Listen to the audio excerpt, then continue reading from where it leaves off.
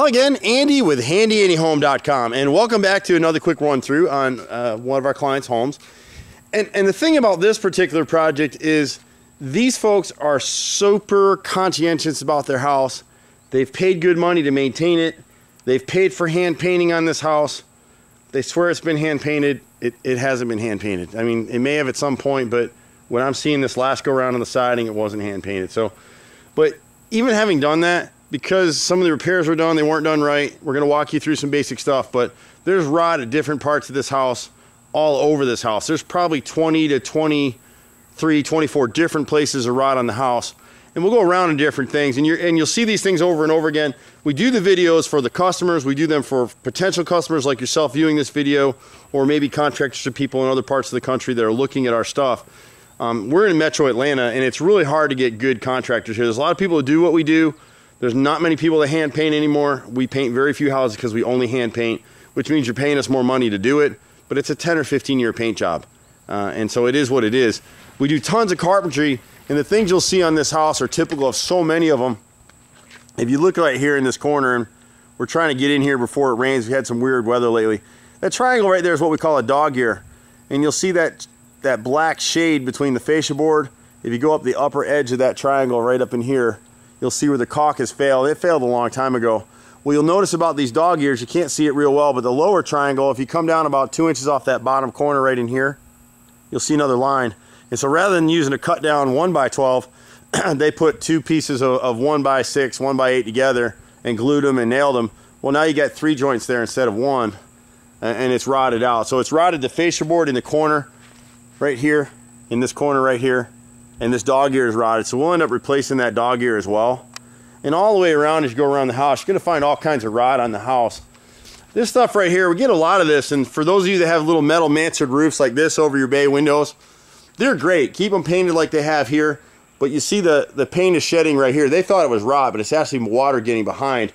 The crown molding up underneath has rotted right here, and the reason for it, I don't know if you can see it in the video very well, but the bottom edge of this mansard roof has a gap in it. Now see, you see the rotted wood, you can't see the gap real well. So what they did, I actually can see it in this corner right here, if I can get in there for you. See right in there? See that black line? It was never caulked or sealed, and you can see the split in the fascia where it's starting to rot now on this top piece. But because it didn't caulk the bottom edge of this thing, you can see it even more clearly over here on this side. They've done some work right in here. They need to caulk and seal that bottom edge. Capillary action sucks a little bit of this water back every time it rains. So a little bit, most of the water comes off the face of the mansard roof and sheds to the front of the house. The rest of it is going up underneath and rotting out that crown, and that's what's happening there. So we'll replace the rotted crown, seal it up. You got the same thing here. This dog ear on the left front corner to that little bump out is rotted. And you can see where the last time somebody put some putty in there. Don't put putty on stuff. We get arguments on this stuff all the bloody time, and I'm so sick of it. Don't ever use putty. It's a quick fix if that's what you want to do. We'll show you some stuff on this house. This nose right here is just starting to rot. You can see it's finger jointed. Now this trim was hand painted. You can see the brush strokes in it. The siding was not hand painted. They sprayed it. So I think they picked up brushes when the homeowner was here, and then as soon as they left, they went back to spraying and get out of here. There's a little bit of rot all the way around. So on the front of the house here, we're in pretty good shape. Now what this customer wants is they want us to paint these underlying windows. So we're actually going to remove the storm windows here, label them, stack them in the back, and come back and reinstall as we paint the windows and get them squared away. Now we may find some more rot as we go through this project. It's typical that we do that on houses. Our boys are all over this house. We got master carpenters on staff. And you can see again on this far right front corner fascia, which is that edge piece up top here. And then you got the dog ear. See the rot in the corners right here? And you can see the rot here as well. So you're going to find a whole bunch of pieces around here as we go through. This is a Masonite siding or a Georgia Pacific siding. It's not inherently defective as everybody says. This corner's never been filled and caulked as it should have been on this corner board here. But as you come down the siding, you'll see the thicknesses are pretty tight. So as you look at the bottom edges, the framing, you'll see a wave. That's the framing, it's not the siding. But then you're going to come across stuff like this where caulk has failed, and you can see here's, before I put a hole through here, it looked good. And this is the trick of this stuff, because you'll have to look at one of our other videos, but when we pull this off, and you'll see it, we'll do a follow-up video to this house so you can see what we're doing. But this brick mold behind here was never back primed. So the bottom edge underneath here and the back behind here has never been primed and sealed. So as it got moisture from failed caulk, as it got moisture from the storm windows, because the storm windows were never caulked, which is fine. You don't want to make it too airtight, but the water got behind here. If this had been back primed, it would have just shed to the front and never rotted this out. So we've got rot in all kind of places on this house. You'll see right here this brick mold at the master bathroom window right here. The nose is surprisingly still good, but the brick mold is shot. And again, what we love about our business is all connected dots. If this caulk hadn't failed, it'd still be good. Now here's a jackleg repair where somebody came in here. They're different thicknesses. This is hardy plank, this little piece right here that you can see right here. And then the rest of this is Georgia Pacific. So the Georgia Pacific is thicker than the hardy plank. You don't see it quite as well in the picture here because what they did is they jacked the board out a little bit, so there's a gap up underneath it. You can't see it in the video. But we'll actually remove this piece. Excuse me. We're going to have to replace some siding. When you start to see this kind of stuff right here, see the indentation here? It looks like a wrinkle. It's real soft like your skin. This siding has 7 layers of cardboard. It's not wood, it's cardboard. And so when it gets like that, because the bottom edge wasn't hand painted, it absorbed water and now it's rotted. So you can't just piece in. So we'll replace this entire row, and then we'll take a piece down that section right there, still in good shape, and we'll feather it in down here so you won't see the repair anymore. We've got another issue on this house right above the window right here. You can't see it in the picture as well, but that whole row of siding is rotted, so we'll have to replace a couple of rows here. We've got a little bit of repair, and this is again an example of wrinkling. We're on the right side, the second story window. I'm going to zoom in on it so you can see it and get a better feel for it if the camera. See that corner right there? You know, it'll make you dizzy like Private Ryan. See how wrinkled that wood is right there on the corner, right there? Left side to the bottom. That lets you know from the ground that it's rotted out. So we're going to have to replace the nose all the way across and piece in that left brick mold. And part of what's going on with this house, and there's actually a piece of siding to the left of it that's rotted as well. What's going on with this house, there's so many of them here in Atlanta. If you check out the flashing above this window, this is endemic of everything on the house. See how it's cut short? It's actually cut inside the brick mold. So any water that gets in here is getting behind here and coming down through here and rotting the siding as well. So wherever we're replacing a piece of siding above the window or we're replacing the top brick mold, we'll try to reflash those where we can. It's cost prohibitive to try and do that on the whole house. But they've got a bunch of rot all over this house, and it just saddens me because we go to a lot of homes and they've just had yucky contractors, or they've been real cheap in terms of what they've been doing on the house. So they get what they paid for. These people have done the exact opposite.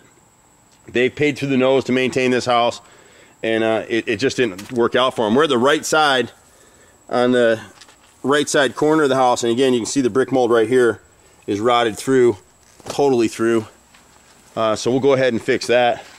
We're going to have a bunch of rot back here, and here's an example where somebody puttied this right here. This was puttied previously. It's not going to come out real well in the video, but that's putty right there, and it's rotted through. This center right here looked perfect. This center looked perfect till I touched it the other day, and you can see my hands going right through it. So repair the center, repair the nose on that window. The chimney is another one of those guys, and almost every window. See this window to the left of the fireplace? Both brick molds are rotted. And before we touch them, they look great. So you got to kind of probe this stuff and see what you're looking at. The chimney's an example of someone who, they made an angle cut repair here at one point in time on the corner board. And then you come up, they got a piece of rot in the center right there. And then you go all the way up to the top up there, and the sun's going to be in this video, so I apologize for it. But when you get up there, I can't even see it in the sun. But right in that section right there, they made a horizontal cut, and so it rotted the wood above and it rotted the wood below. So we'll run a new corner board all the way down here, so we just have one joint to contend with, and this isn't a very good angle joint here anyway. The siding may be a little bit harder to see, but we got a lot of rotted siding on this chimney. You can see where they've paid people. This is hardy plank right here. But you see the stuff that people do? You know, and they paid somebody to fix this railing. Look at the railing. Isn't that crazy? Excuse me. Welcome to Atlanta. You know, lots of ballers in Atlanta, a lot of pretenders. Now you see it a little bit better on here. See if I can get this camera up in here. See how the siding gets real thick up in here? And you'll see the mold up underneath it and the fungus up underneath it. So we're replacing 14 pieces on this side, 13 on the other side. The face is fine. These windows, the same thing. See the right side right here? This is to the left of the rear deck door. That right mold is rotted out. This is the double window here. And you can see I'm not going to punch it all through, but here's a repair that was done last year. And see how they just bonded this over. This is putty. All you guys see this online, oh, fix your rotted wood with putty. The painters do this because they don't have the skills to do it right. So now what it's done is, yeah, that putty stayed in there. It's rotted from behind now. And now you can see my pushing my finger in. Now the nose is rotted out. And that's because they didn't fix it right the first time. When you go down around the back here, so a lot of these houses we get to, we spend half our time undoing what somebody else did. That's part of it. The other part of it is most customers don't know what they're paying for, so they always go with the cheapest guy. Some are a little smarter, go with the second cheapest guy. Well, you know what? There's nothing wrong with getting 3 or 4 bids and stuff, but I'm probably like a lot of my customers. I don't mind paying for something. I just want it done right, and I want a warranty. So all this work will have a 3-year warranty on it. The paint job will have a 10-year warranty on it, fully transferable, lifetime warranty for the time of ownership. So 10 years transferable, lifetime of ownership. That's what a 10-year paint job gets you at our company. But we only hand paint. We'll spray some of the siding if you want, but we do what we do for a reason. We're at the basement, right side towards the rear. Here's another example of the wrinkling that goes on with rotted wood. So if you see this on your house, you just know it's rotted out. See all that right there? Same thing over here on the left. Sometimes we can piece in these noses. We don't like to, because the problem with this stuff is it was never back primed. So you'd rather pull it out, back prime the new piece, put it in, and then we know it's good and we don't have to worry about it, be troubled by it again. Look for this kind of stuff on your house. You've got wrinkling in this window here at the second story. You got the third story up there, which is really the second story of the house, if I can get in on it. See all that rot right there? And don't let these guys, if you got masonite siding, manufactured siding, don't let them get out here with a gas-powered 3,500 PSI pressure washer. Get a little electric unit, hand scrub it, light pressure rinse. Otherwise, all you're doing is ejecting water into the house. The last painters that were here caused this rot. The homeowner said that after the painter's pressure washer, there was nothing but water inside the house. They had to repaint the room. It's just too much. Too much pressure. We're at the basement in the right side corner here. This piece here, before I touched it the other day, it looked good. You put your finger right through it. In fact, you can see the face of it, how solid it looks? See if it, you can see it wrinkling. Can you see it wrinkling in the video? I don't know if it's backing it up or not, but there you go. It's all rotted away. So this nose is the same thing. We got rotted mold, rotted center, and then what's happened here, and you can connect the dots. The water comes down because this corner of the flashing is too short. It should be 3/4 inch to 1.5 inches beyond the edge of that brick mold. It's not. It's cut inside, so the water gets behind it, comes down, it rots the brick mold right here, and now it's rotted the siding right here as well. If you can see that siding, I won't piece behind it because there's a big little garden spider right there to get me, but this bottom row of siding all the way across here needs to be replaced as well. So we'll get these guys turned around. They'll be good as new when we're done. We'll shoot you a follow-up on it. Handy Andy's been doing this stuff for 24 years in Atlanta now. I'm a 4th generation contractor. It's really all I know how to do and love. My brother's a master carpenter. And we make this stuff saying it's fun. This was a personal referral from some neighbors across the street that we've worked for years. Anything you have to do in Metro Atlanta, handyman stuff, carpentry, siding, roof repairs, light plumbing, light electrical. We're a turnkey shop. Sometimes you gotta wait for us. Sometimes you have to wait for us. But we're worth the wait. 770-912-2829. HandyANDYHome.com. We'll shoot you another video, a progress video of this thing, and then a final wrap up when we're done with it, show you what it looks like. Take care. See you at the next house. Bye for now.